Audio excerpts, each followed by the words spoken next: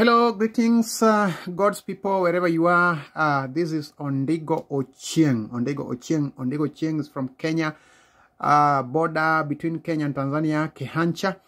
I thank God for giving you and me an opportunity, a very wonderful opportunity. This is a good day that the Lord has made, and we have every good reason to thank God.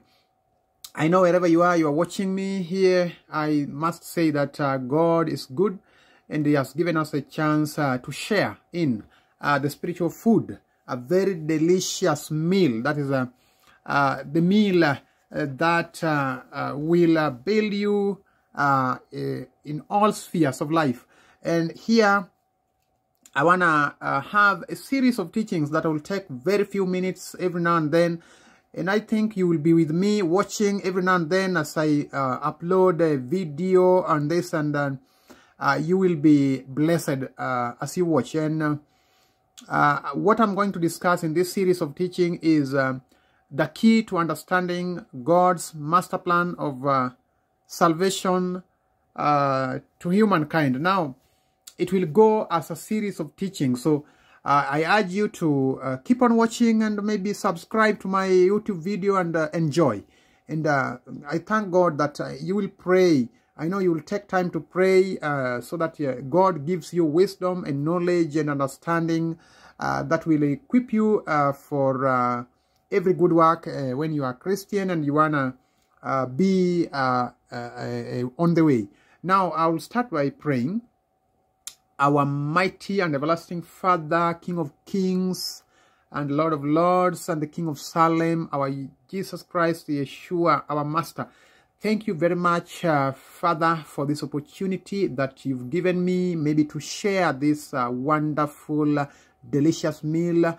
As I'm going to share, Father, I know it's going to be a blessing for those who are going to listen to this, and they're going to take it and meditate on it, and maybe, Father, they will follow it and believe in it. Father, extend your blessings to those who are going to hear this message so that you may give them a lot of understanding. Father, as I'm going to do this, Father, may you use me as an instrument of honor. I pray, trusting and believing in Yeshua's name. Amen. Now, today I want to start this series of the teaching. I've said the main topic that I'm going to discuss in series is the key to understand God's master plan for the salvation of humankind. Now, we know that the Savior is our God, and Jesus Christ, our Savior. And because all of us are Christians and we want to inherit eternal life, know very well that eternal life starts from now. It starts from now. How does it start from now? Because everybody who will be saved, or who is going to be saved, or who has been saved now, wants to enjoy the eternal life. And some of you think that eternal life will start when after Jesus has come, maybe in the future. No. When we read the book of John chapter 17, that's where we are going to start, so that you can see what is the meaning. What is the meaning of eternal life? Now, in John chapter 17 verse 3, it says, "And this is eternal life, that they may know you, the only true God, and Jesus Christ, whom you have sent." So, the eternal life is knowing God himself, that is Jehovah or Yahweh, and Yeshua or Jesus Christ, whom God sent. So that is the eternal life. So if you know God, if you know Jesus Christ, now that is eternal life. For we are being told in John chapter 3, I think it's a verse that most of the people know. We were taught in Sabbath school and Sunday school. All of us know it. In John chapter 3 verse 16, it says, "For God so loved the world that he gave his only begotten Son, that whoever believes in him should not perish, but have everlasting life." So, God is love, and he loved the whole world. So he gave his only one Son, only one begotten Son, that whoever believes in him should not perish, but have everlasting life. in verse 17, the Bible continues to tell us in verse 17 that for God did not send his Son into the world to condemn the world, but that the world through him might be saved. So most people do say that I know Christ, I'm born again, Christ is my Savior, I love Jesus Christ. You see, if you look at this, you find that I've seen that there are two types of Jesus, two types of Messiah in the Bible. If you look at this Bible, you will find that there is the Jesus of the Bible, and there's the Jesus that every common Christian knows. So there are two types of Jesus. Do you know Jesus? That is a question that you should ask yourself. Do you really know Jesus of the Bible? Do you really know Jesus of the Bible? Because we are told in the Bible here that Jesus Christ is a mystery to so many Christians. If you go to the book of Colossians, I think we want to read from there so that you can see what the Bible is trying to tell us about the Jesus of the Bible. Yeshua in Hebrew language. The Jesus of the Bible, it says in Colossians chapter 1 and I think verse 26. It says the mystery which has been hidden from ages and from generations, but now has been revealed to his saints. You see, there is a mystery that has been hidden from ages. It has been revealed from people. People don't know it. Even the scholars, those who are learned, do not know Jesus. Those who have studied theology do not know this Jesus, but he has been revealed to the saints. And I think verse 27 says, to them, God, it says verse 26, the mystery which has been hidden from ages and from generations, but now has been revealed to his saints. To them, God willed to make known what are the riches of the glory of this mystery among the Gentiles. You see, this mystery has been extended to be revealed to Gentiles like maybe me and you. Me and you did not know Jesus Christ, but God through his love has extended this mystery to the Gentiles. And this is what the Bible is trying to say in that same verse 27, which is Christ in you, the hope of glory. So Christ in you, the hope of glory. That is the mystery. So when you are reading it from up there, you didn't know that this Jesus is a mystery. The Jesus here is the mystery that has been hidden. In fact, even now, it has been hidden because throughout the ages means that the ages are still continuing. And many people do not know this Jesus. And in fact, this Jesus, even during the time he took 3.5 years in this world doing his ministry, people did not know him. Most people did not know him. The Pharisees, the Sadducees, the Jews, all these people did not know Jesus Christ. It reached a time when some of them, the scribes, they came to him and asked him a question because they wanted to know whether is the Jesus or is the Messiah.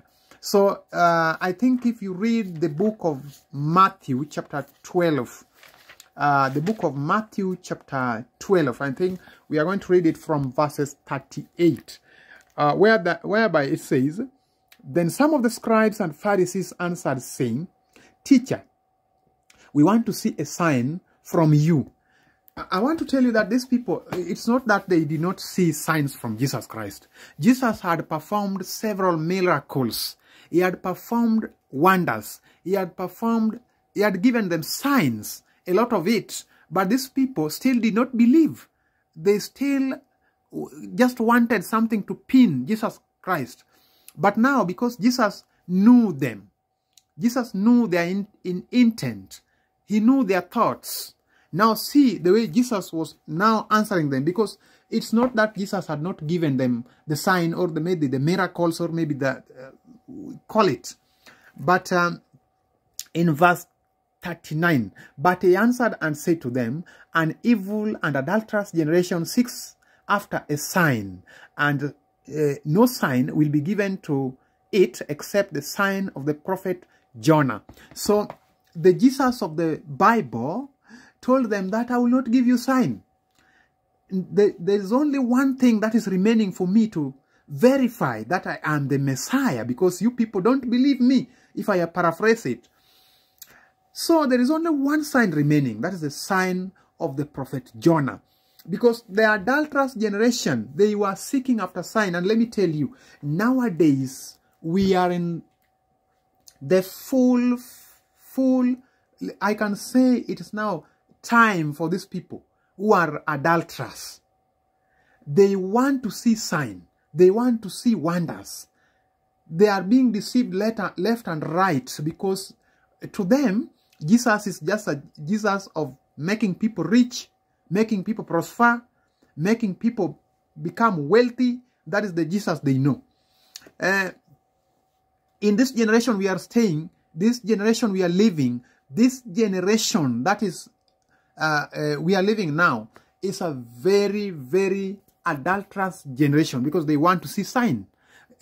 If you are a person who can give lying wonders or signs or miracles or something like that, they will flock because they want it. But here, Jesus is telling them something here, that for as Jonah was 3 days and 3 nights in the belly of the great fish, so will the Son of Man be 3 days and 3 nights in the heart of the earth.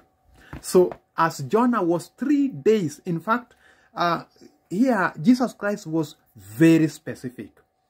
3 days and 3 nights. So for us, Jonah, you see, if you read the story of Jonah, Jonah was sent to Nineveh to tell them, the people of Nineveh, their transgression. But he refused to go there. He refused to go to Nineveh, and God had to punish him.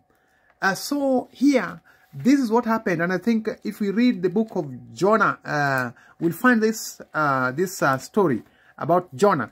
In fact, if you read it from verse, it's chapter 1.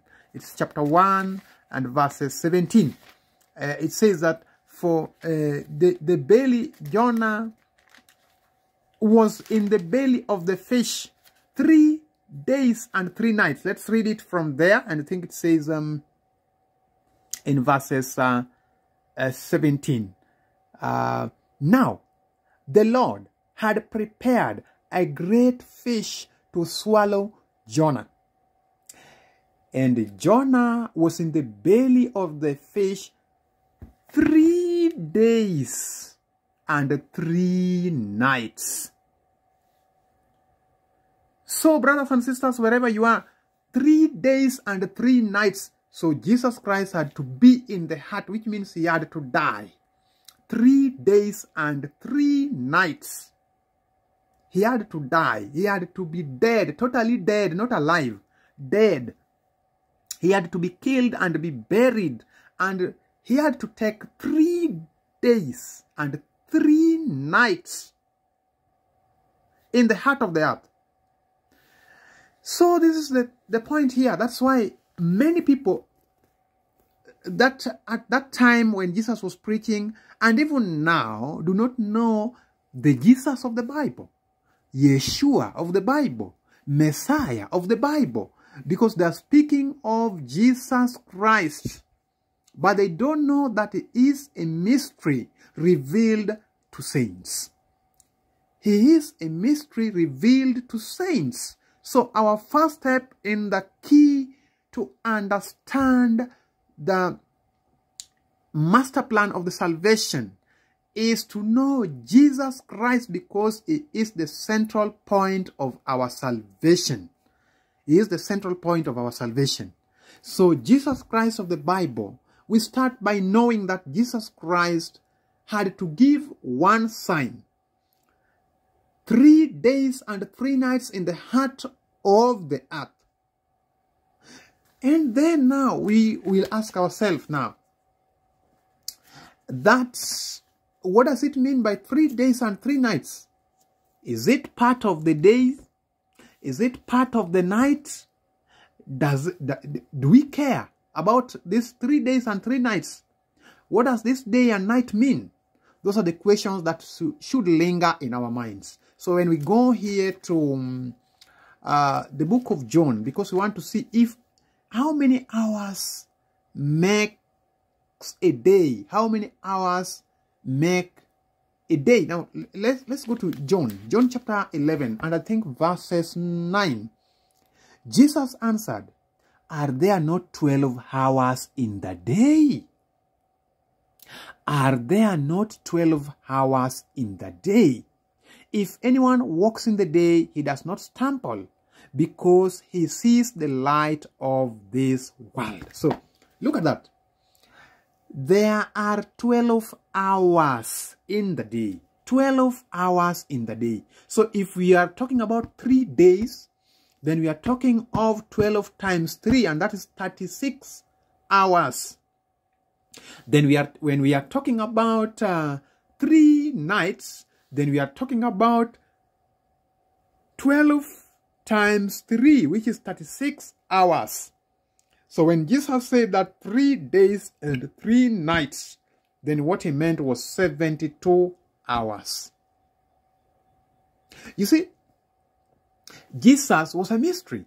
And in fact, most people, the learned people, those people who have studied they have doctors of divinity, they have gone to so very many institutions of learning to study theology, do not know the Jesus of the Bible.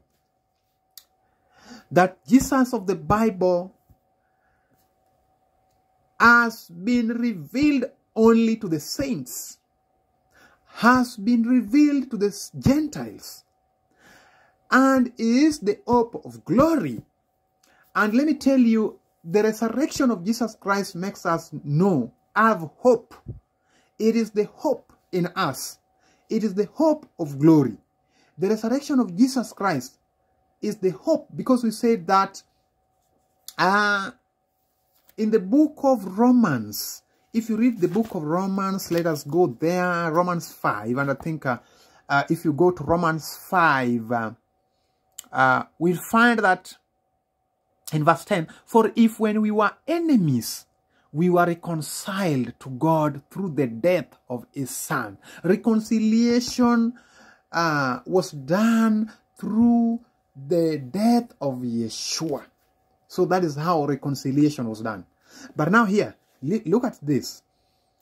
"Much more, having been reconciled, we shall be saved by his life." You see? We shall be saved by his life. So that is why Paul, the apostle, wrote a letter to the Corinthians.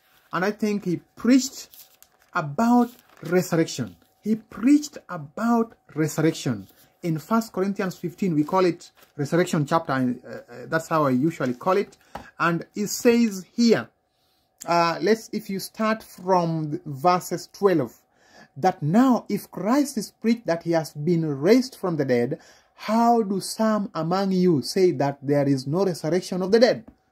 So when Jesus was saying that I will take 3 days and 3 nights in the heart of the earth, what he meant was that him as the Messiah, he will be raised from the dead. He will defeat death after 3 days and 3 nights. That one will be the proof that he is the Messiah. That is the proof that he is the Messiah, the firstborn from the dead. And through his life, we are saved. So you see here, so this is what we have to understand, that Jesus Christ, our Redeemer and our Savior, is saving us through his life. So we now see here that the Bible says, as it continues in the same chapter, in verses 13, "But if there is no resurrection of the dead, then Christ is not risen." You see, Then 14, and if Christ is not risen, then our preaching is empty, and your faith is also empty. Yes, and we are found false witnesses of Yahweh, because we have testified of God that He raised up Christ, whom He has not raised up, if in fact the dead do not rise. For if the dead do not rise, then Messiah is not risen. You see, for if Christ is not risen, then we are told in verse 17 that, and if Christ is not risen, your faith is futile. You are still in your sins. You see that? So that is why we have to start. The first step is to know Christ. The first step is to know Christ. We should know the Christ of the Bible. That there is a sign that He gave. A sign that He has defeated death. A sign that makes Him have preeminence over all of us. A sign that is the firstborn from the dead. A sign that is the first of the first fruit. So we should know Christ. So I say, brothers and sisters, we should know our Messiah, our Christ, our Savior. Because we have been told that is eternal life. The eternal life is to know God and Jesus Christ. So we will enjoy this as we continue in the next series. Then we will go and see how can we know that Jesus Christ is the Messiah. We will continue there and we will enjoy part of it. So stay tuned, subscribe there, so that when I upload another video, you will enjoy. So thank you very much. Wherever you are, may God bless you. I'm praying with you. Wherever you are, please, if you want to call me, maybe to ask me a question, my number is 0714-800-150. May God bless you wherever you are. Thank you very much for watching. Have a blessed day. Have a blessed night wherever you are. Let me pray with you. Father, our Almighty Father, King of Salem, Jehovah Jireh, El Shaddai, the far you have brought us, Father, you are Ebenezer. We thank you very much. We give you every glory. We magnify your name. We gratify your name. Father, may you extend your love unto all the people who have listened to this wonderful and beautiful message. Father, be with them. Let your glory shine, your Shekinah glory. Let your love prevail. Let people glorify you. Let your will be done here, Father. Let your kingdom come and your will be done here on earth as it is done in heaven, Father. I pray for those who are teaching us the word of God. I pray for our pastors. I pray for our spiritual leaders. I pray, Father, for all those who are in the hospital. Father, extend your love to them. May you bless them, Father, and so that they may understand you so very much. And God, have mercy upon us. Forgive us our sin. For I pray, trusting and believing in Jesus' name. Amen. Now, wherever you are, if you maybe you want to get more information, you may check our website. That is Light on the Rock, www.lightontherock. You will find a lot of blogs there. You will find good videos there. You will find a very wonderful and beautiful teachings from our spiritual leader, that is Philip W. Shield from America. And maybe also other we will also upload many more other Swahili teachings. So God bless you. Thank you. Let us meet again.